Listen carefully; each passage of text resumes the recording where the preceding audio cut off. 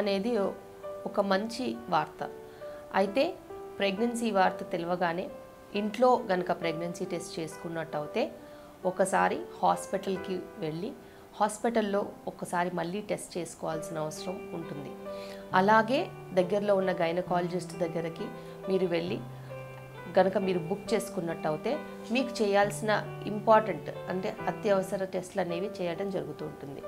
Pregnancy అని తెలవగానే మనము ఈ మధ్యకాలంలో చాలా ముఖ్యంగా చేసుకోవాల్సిన టెస్టులు ఒకటి థైరాయిడ్ టెస్ట్, రక్తహీనత ఏమన్నా ఉందేమో అని సిబిపి అనే ఒక టెస్ట్, షుగర్ వాల్యూస్ ఎలా ఉన్నాయనేసి ర్యాండమ్ బ్లడ్ షుగర్స్, ఇవి కాకుండా ఏదైనా యూరిన్లో ఇన్ఫెక్షన్స్ ఉన్నాయని కూడా ఒకసారి చెక్ చేసుకోవాల్సిన అవసరం ఉంటుంది. కంప్లీట్ యూరిన్ ఎగ్జామినేషన్ కూడా ఒకటి చేస్తారు. అయితే ఇవన్నీ కనుక నార్మల్ వచ్చినట్టయితే మీరు వాడుకోవాల్సిన మందులు అవి రాయడం జరుగుతూ ఉంటుంది. ఫోలిక్ యాసిడ్ అనేది చాలా చాలా ఇంపార్టెంట్. అందులో ఫోలిక్ యాసిడ్తో పాటు ఈ మధ్యకాలంలో మేము విటమిన్ డి కూడా ఇస్తున్నాము, దాంతోపాటు డిహెచ్ఏ అనేది కూడా ఇస్తున్నాము. ఇవన్నీ పెరిగే గర్భానికి చాలా ఇంపార్టెంట్.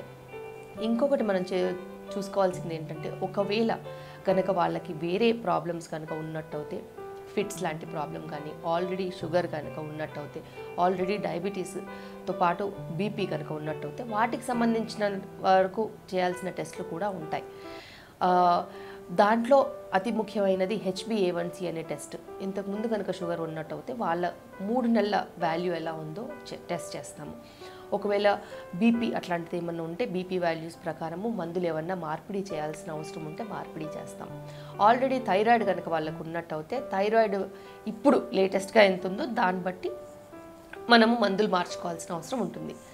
ఇవన్నిటితో పాటు వాళ్ళు తీసుకోవాల్సిన ఆహారము, తీసుకోవాల్సిన జాగ్రత్తలు, ప్రయాణం చేయవచ్చా లేదా, ఇలాంటివన్నీ కూడా జాగ్రత్తలు చెప్పడం జరుగుతూ ఉంటుంది.